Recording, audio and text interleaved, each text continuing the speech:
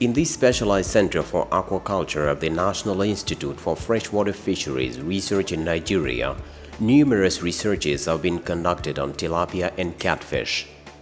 This giant fish-shaped monument, eye-catchingly towering in the middle of the yard, is the very epitome of the area of interest of the institution. The premises of the institute host dozens of fish-rearing tanks. One of the areas of specialization of the center is the farming of tilapia, a species most often found in African waters. We know that tilapia is a tropical fish. Tilapia is an African fish. The weather, the climate is conducive for tilapia production, but we have a challenge under tilapia production. The tilapia is highly prolific and it produces a lot, and because of that it's always stunted in growth. So it's a challenge. So we thought it fit, and we discovered that the male tilapia grew faster than the female tilapia. And since it's African fish, easy to produce, even the feeding, it's not too much of a challenge compared to catfish. So we now decided to use three research focus under this research, that is production of all male tilapia using hormonal treatment, manual sexing, and YY super male. Researchers of the National Institute for Freshwater Fisheries Research of Nigeria have been conducting several types of research on tilapia. The technology used by Nigerian scientists imply hormonal treatment of the fish. The method involves the use of hormones to produce male tilapia to meet production targets as set out by the protocols of research and to respond to the concerns of fish farmers. As soon as they start using this technology, researchers were quickly faced with a great challenge that required the adoption of matching solutions. You can see we have our male and female here, but because of the agitation of bringing them out, the female will release all the embryo and it will go down the net. The embryo is already inside here, so it's very easy. Hold it for me. It's very easy for us to scoop the embryo with this net. We scoop them.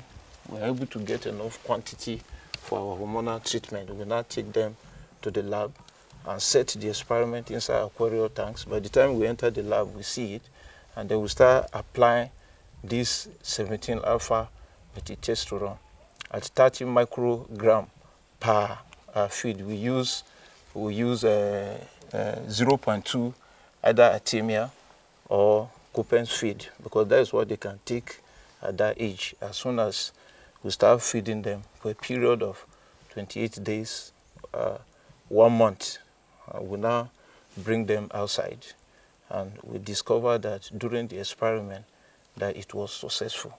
This equipment you are seeing here is an improvisation we made. One of the biggest challenges we are having here is how to hatch the tilapia eggs, because the tilapia egg needs to be in a constant motion. It's not like the catfish egg. So we try to improvise by constructing this. How does this system work? Water comes out from this tank through a pipe, goes to this UV light, then comes under here. Coming under here now, the water will now be supplied through here.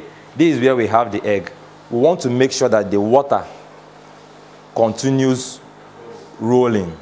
So the pressure from which the water is coming out from here will always make the egg to continue rolling in constant motion, so that the egg does not rest. If tilapia egg rests in a place, it will not hatch.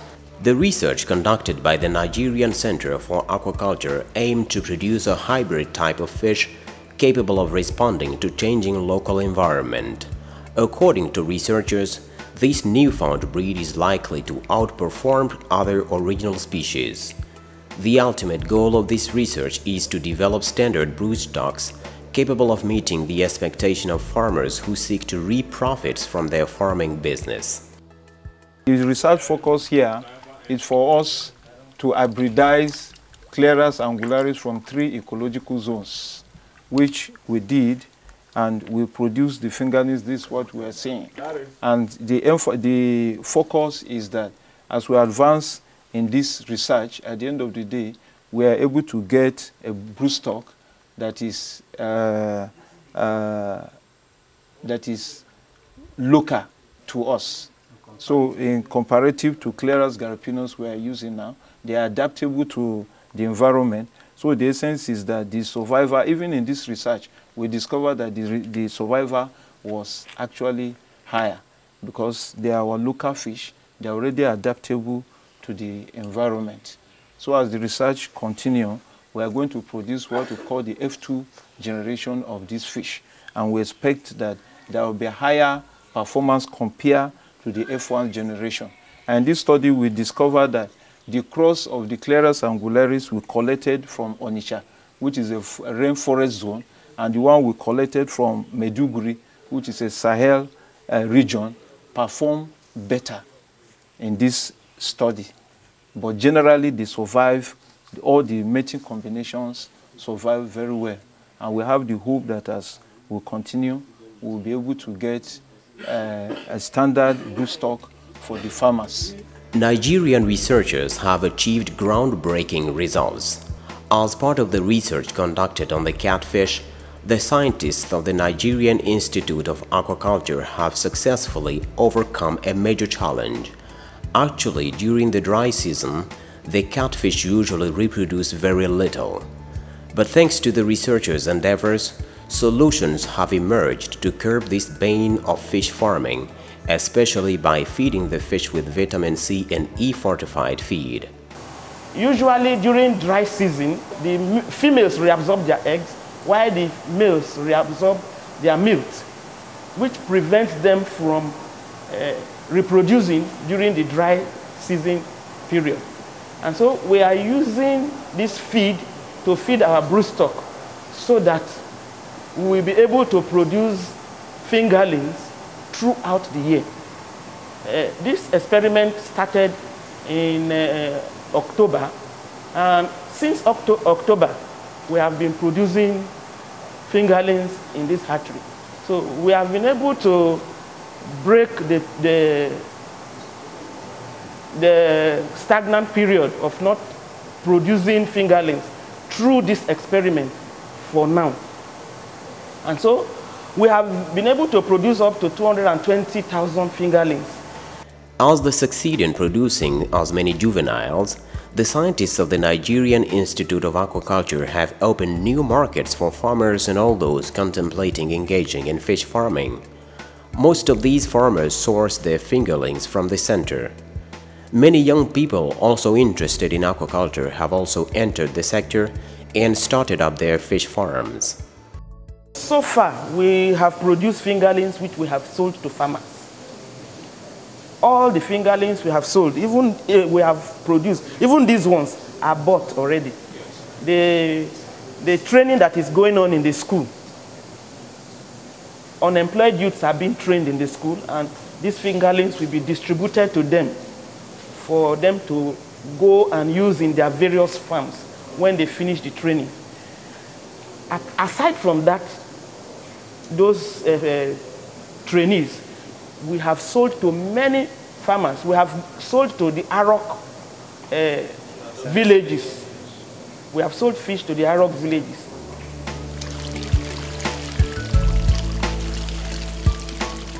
The results achieved by the researchers have opened great avenues for job and wealth creation. In Nigeria and other West African countries, tilapia is popular among consumers. As for catfish, it is one of the most sought-after species among Nigerian consumers.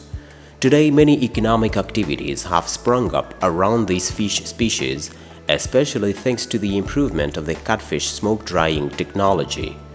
According to the people operating in tilapia and catfish farming, business opportunities abound in this sector. I think I've been to fish farming since year 2006.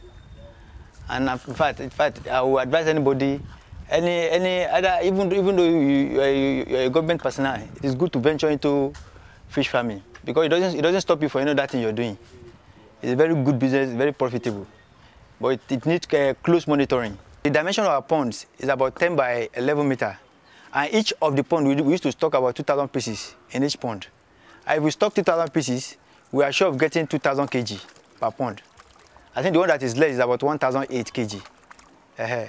Unless we didn't make it up to that 2,000 pieces. But we normally get 1 kg per fish. So we're able to get about 2,000 kg per pond. The last pond we harvested was about 2,000, I think there are 2,000 pieces. And we got 2,000 kg. That 2,000 kg, we sold per kg 500 naira. So if you multiply the 500 times 2,000, it's giving you 1 million. So we got about 1 million naira in each pond. And you can also see the size of the pond. They are not that big, but we have water that is running, that is flow through in the pond all the times. On this fish farming, I've been able to achieve a lot. Because actually, when I started, I didn't have anything. I'm a fresh graduate.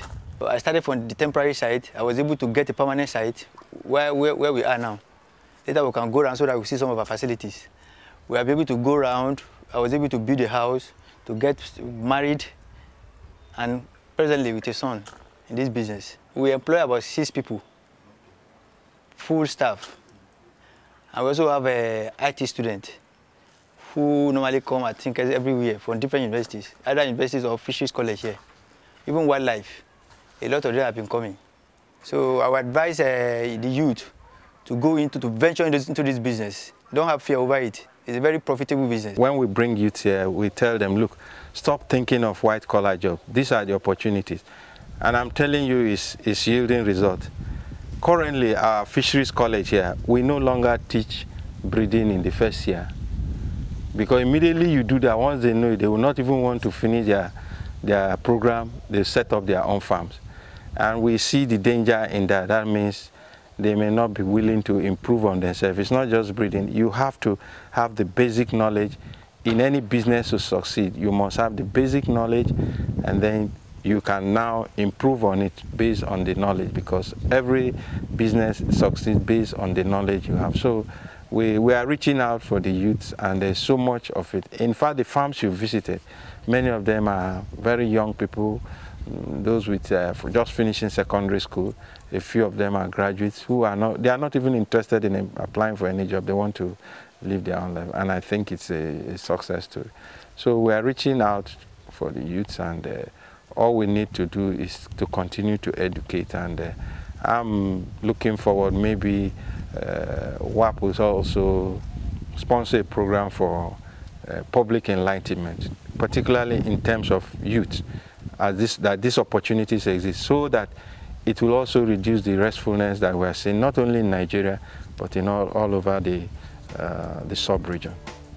With the support of the IDB, the Islamic Development Bank, WAP, the West Africa Agricultural Productivity Program, has played an instrumental role in the dissemination of this technology in Nigeria. The objective of the Islamic institution that supported 9 national centers of specialization of 9 countries in West Africa is to promote the use of such technology generated by research to create jobs for young people. To put it mildly, aquaculture is in full swing in Nigeria, and farmers are en route to the pinnacle of success, to the overall satisfaction of researchers who develop the technology.